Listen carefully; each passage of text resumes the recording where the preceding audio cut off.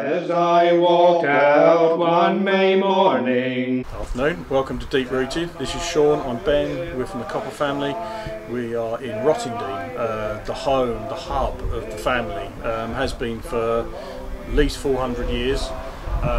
What we thought we'd do today is show you a few of the sights of Rottingdean, have a bit of a walk around, show you what an amazing place it is, a few of the key sort of sites for the family, and enjoy. It was an amazing September afternoon. We're here on the south coast of England, about sort of 5 miles east of Brighton. We enjoy the sunshine and show you the sights. It's particularly hot today, actually. For England it is, yeah. There's ice cream there. Along this river clear. It's Friday afternoon, we've just finished work and we've hit the Rottingdean rush hour. We're on our way up the side of the main road, such as it is, to go to Challinger's Cottages, where the family lived at the early part of the 20th century. Unto a slave, and to this maid he went. He took her by her lily white hand, which was his full intent. Which was his full intent. He took her by her lily white hand, which was his full intent. As you can see, the Rottingdean Preservation Society put up a plaque to the family. And it conveniently gives the date, so we don't have to remember exactly when we were here and when we weren't. But it's a really nice touch just to show, that the family are well remembered locally. And yeah, today I think if we can, we'll pick up a few of those key places. I think next we're going to head down to the church. And where we were sat earlier actually was super cool as well. That little kind of wooden shacky thing we were sat in, that used to be our great-granddad's workshop when he was a state carpenter. So there's little mementos, because the family have been here so long, there's little bits dotted all the way through the village which are really important to the family. So yeah, follow us back down that way and we're going to head back down towards the church in the pond. You can see the windmill up there on the hill. Beautiful thing. It's not working now though, but it will always be there, hopefully. Fisherman, I fear you are some lord. Rise up. Yeah, we're in a road called Dean Court Road. We're going to show you some lovely old buildings. So some of these buildings are properly old, maybe 200-300 years old, but they're cool, they're flint, they're oak. What's wrong with that? Nothing. So we're sort of saying 200 or 300 years old. It's all much of a muchness when you've been in the same place for a long time. Follow me over here and I'll show you how old these things really are. Bit of a clue on the beam above the door right here. Take you to my father's house. Been in here as long as we have. So we're going to head to St Margaret's Church, which is just behind this hedge and this wall here. Just come back down Dean Court Road. Sean's just looking at Kipling Cottage over there, so there's some far more illustrious people who've lived in Rottingdean than us lowly coppers. One of them, if you're into English literature, Rudyard Kipling. The Jungle Book, amongst many others, Kim, loads of other really famous big books. moustache. But we got little claims to fame as well, and as you can see we've got a big concert in the church coming up soon. Sean, show them. Alright.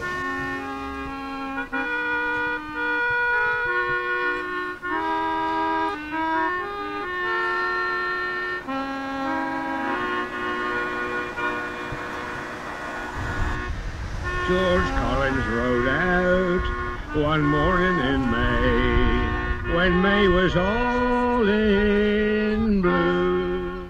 Right, we've arrived at the church. Okay, St Margaret's. So this is where the family were christened, married and buried for hundreds of bloody years. It's amazing. I think the oldest parts of it are Norman, possibly there might be some Saxon. I think there's a thing inside that tells us that. So getting on for 900,000 years old, that kind of age. But we'll take you down and show you Copper's Corner. Right, don't take a video picture. Oh, that's all right. George Collins, cried she, for your life it won't last you long. St Margaret's, that's the Lich Gate we just walked in, really super cool. Lovely old flint church. So we're going to take you up and round to the right here. We're going to walk you down to Copper's Corner. Let's walk. Let's do it. Round her middle so small, and he kisses her red 4, nearly time for a pint. Must be getting on now. George Collins rode home. There's a few burials just in this corner of the graveyard, and there's a neat story about it in Gramps Bob's first book. Was it his first book? See the Song for Every Season, or it's Early to Rise, I'm not sure actually, but we'll show you some dead coppers. Whoa. Come down, oh mother, he cried. Come down and shake up my bed. Come down, oh sister, he cried. Get a napkin to tie round my head. If I should chance to die this night, as I suppose I shall, you can bury me under that white marble stone. There we go. So there's at the top there's Joycey, great Auntie Joyce, who was a superstar. We remember her She was a incredibly very well. small little lady, wasn't She she? was, but she packed a hell of a punch for a small woman. Underneath is James, our great granddad, and his wife Daisy. And at the bottom is Marion, Joan, Grandma, and Bob, Gramps, our grandpa. Hello, Gramps. And certainly Joyce and obviously Grandma and Bob we remember incredibly well. Bob's, one of the reasons why we're exploring a bit of family history and the traditions and everybody's traditions and what they mean is largely thanks to that man and his kind of passion for traditional ways of life and traditional ways of doing things. So here we are, we're by Rottingdean Pond, and you can see the Plough, which is a pub in Rottingdean, one of the pubs in Rottingdean. Where we will be very shortly Yes. taking of some much needed refreshment. But we've started really sort of reinvestigating what it means to us to be brought up in a long legacy. We've got a set of songs that we've handed down in the family for at least 7 generations, so to the end of the 18th century, probably a lot longer than that. What we're aiming to do is we're going to try and explore what traditions mean to us. We've grown up in one. It's, in the kind of thing we do in folk singing in the UK, we're fairly well known for that. But we'd like to sort of expand that out and think about traditions in other people's families in other parts of the, other parts of the UK and further afield, wherever. Looking at that combination of people and place and time and how those things, those ingredients mix together and how they work.